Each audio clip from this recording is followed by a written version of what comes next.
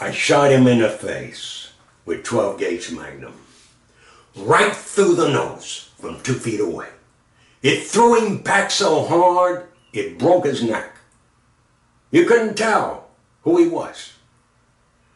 I chopped off his hands with an axe, then his head, buried it all in different places, hoping he could never be pieced back together. Habeas corpus, no body, no crime. It was no crime to shoot that bastard. That's what I did last night, in my sleep.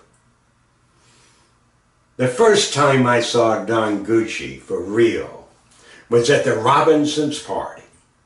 With an erection, he was coming across the room, drooling toward my girlfriend Kate. I wanted to punch him out.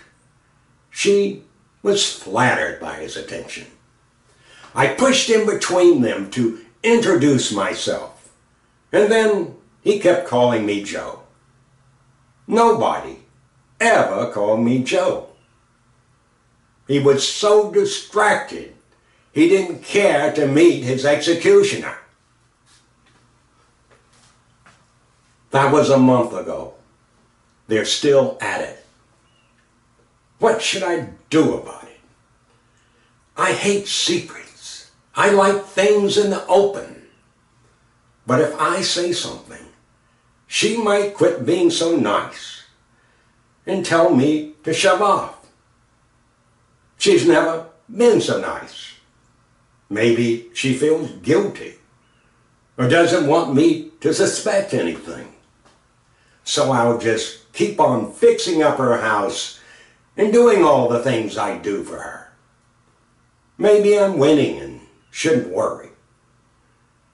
Maybe they'll have sex or have already had sex.